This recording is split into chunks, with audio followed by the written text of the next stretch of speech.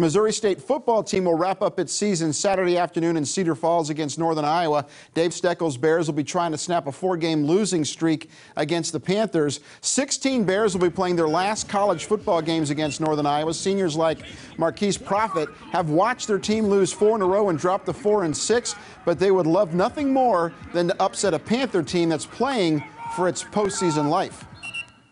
They definitely play hard against us. They play harder against us, I think, than they do a lot of teams, and I think we play harder against them. You know, I think it really comes with the territory.